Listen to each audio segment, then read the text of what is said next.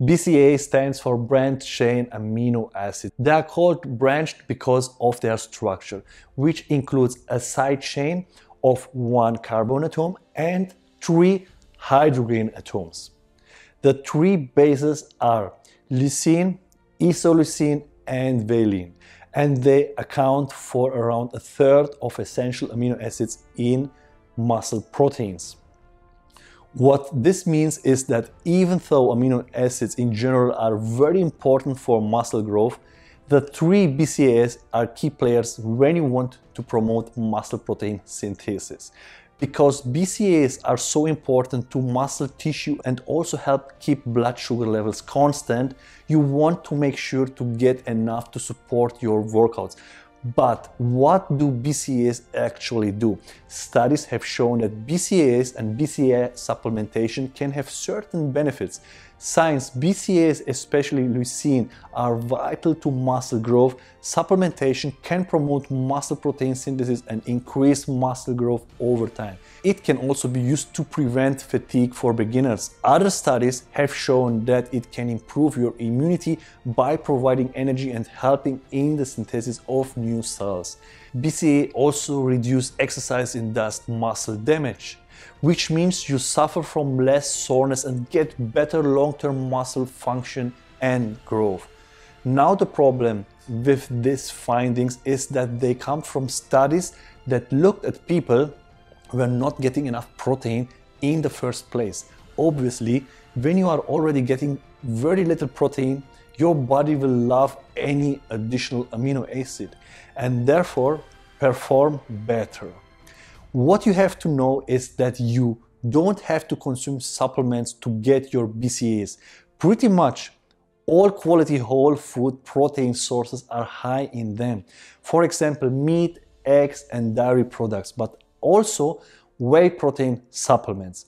I will assume that you are already getting most of your protein from such sources. So the real question we should be asking is, what do BCAA supplements do when you consume them in addition to a normal protein intake? And the answer is not too much.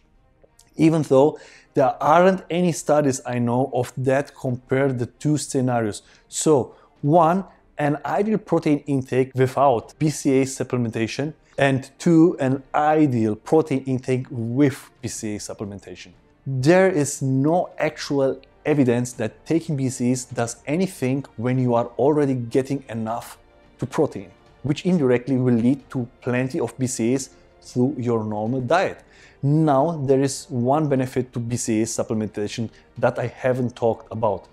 People who want to exercise in a fasted state, for example, when working out first thing in the morning, should take them. That's because when you exercise in a fasted state, muscle breakdown is increased.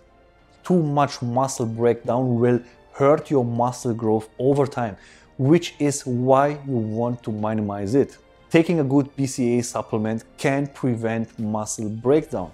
That's because the amino acid leucine is mostly responsible for the suppression of muscle breakdown, which you get plenty of from BCAA supplements. Now, of course, you could also eat something to get your leucine and avoid muscle breakdown. But that would break your fast, which I assume is not what you want to do when you are trying to work out in a fasted state. BCAAs supplements, on the other hand, won't break your fast because they have a very small impact on insulin levels.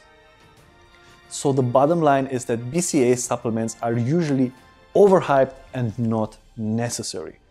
If you are already getting enough protein, the only situation where they are useful is when you want to or have to exercise on an empty stomach and want to avoid muscle breakdown.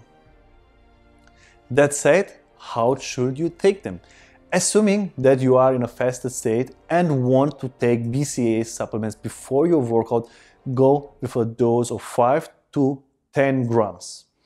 After your training, you should break your fast and get some additional protein, preferable from whole food sources. But like I said before, it's more important to what your total protein than to micromanage your BCAA intake. Most people will not exercise on an empty stomach, so they don't have to worry about it anyways. Now, are there any side effects? BCAA supplements are generally very safe. If you stick to the recommended daily intake, you will be fine. If you enjoyed this video and want to hear from me again, be sure to hit the subscribe button before you go. If you have any questions, comment below, give me a like, and just follow me to don't miss one of my videos on YouTube, Instagram, and Facebook. To your success, your health and wealth mentor.